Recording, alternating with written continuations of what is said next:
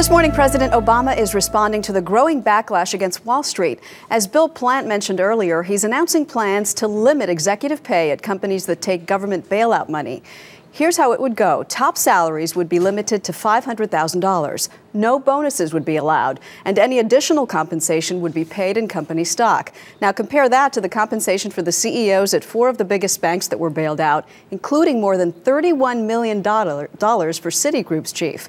So you might not find it surprising that Citigroup is taking heat from some in Congress for a major league sponsorship deal. CBS News correspondent Priya David is here with that story. Good morning, Priya. Maggie, good morning to you. Citigroup received billions of dollars in federal bailout money this winter. But back in 2006, the bank entered into an agreement to pay the New York Mets $400 million over 20 years for naming rights to their new stadium. Now, as the stadium nears completion, Citi Field isn't getting the kind of publicity the bank had hoped for. Last week, Citigroup gave in to public pressure and gave up a new corporate jet. This week, the bailed-out bank is again under fire for its plans to spend nearly $20 million a year to put its name on a new baseball stadium. They just act as though the taxpayers' money is free money and they can spend it any way they want. Well, no, they can't.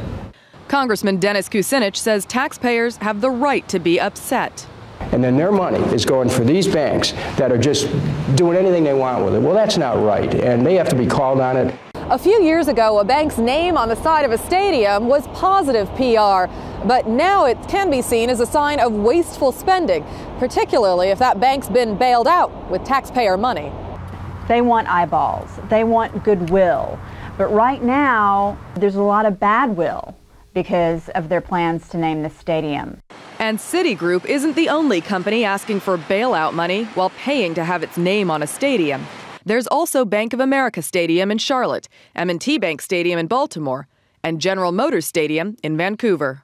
More companies are going to have to look at their image and how they're promoting themselves and how much they're spending doing it. Citigroup is reportedly considering whether to back out of the stadium deal or not. If they don't, Kucinich offers this suggestion. So maybe it should be called U.S. Taxpayers Stadium. And on Tuesday, another bank attracted controversy. The Associated Press reported that Wells Fargo was planning a lavish corporate junket at 2 high-end resorts in Las Vegas starting Friday. The bank recently received $25 billion from the federal bailout. Wells Fargo has denounced the report, saying the gathering was just a series of business meetings. But the bank also announced those meetings have now been canceled. Maggie? Because I know those meetings in the past have included horseback riding in Puerto Rico, helicopter rides, wine tasting. Absolutely. You got to be careful with that kind of stuff these days. Thank you, Priya.